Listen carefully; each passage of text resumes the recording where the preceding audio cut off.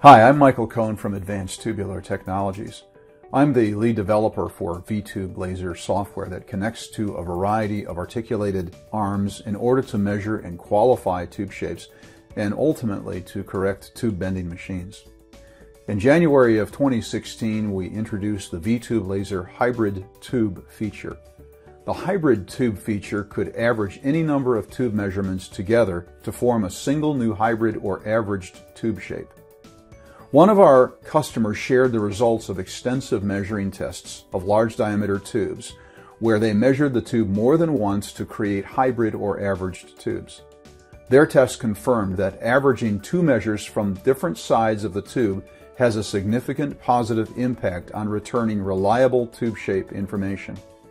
In previous versions, an operator had to enter the tube data storage window and manually select which tubes to average, then create a new average tube, then copy the results back into VTube-LASER's main memory.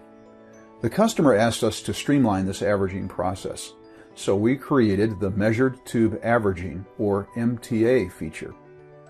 MTA is now included in version 2.9.3. This new feature makes creating hybrid tubes from any number of measured tubes stress-free. I'm excited about the MTA feature. I'm going to show you how the feature works, so let's get started. Step 1 is to measure the tube using Uniscan.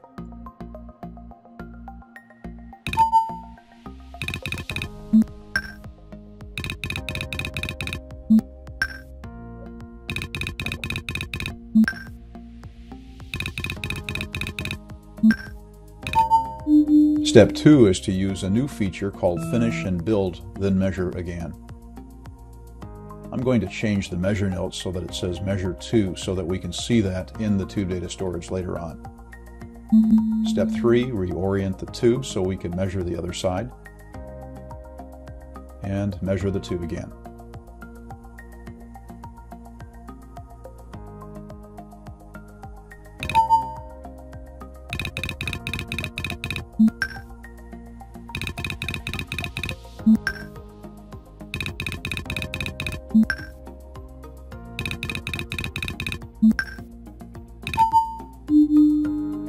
Step 5, press Finish and Build, then Average. You'll see 2 for the average number to build. Then build the measured tube and perform an alignment. All green means the part is good to go.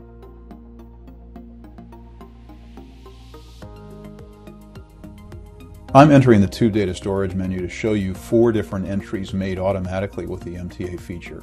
Measure 1, Measure 2, the average of the 2, and the alignment of the average to the master data. And that's how easy it is to use the new MTA, or Measured Tube Averaging feature in VTube-LASER 2.9.3. If you have any questions at all, please feel free to email me at michael.cohn@advancedtubular.com. Thanks for taking the time to watch this video.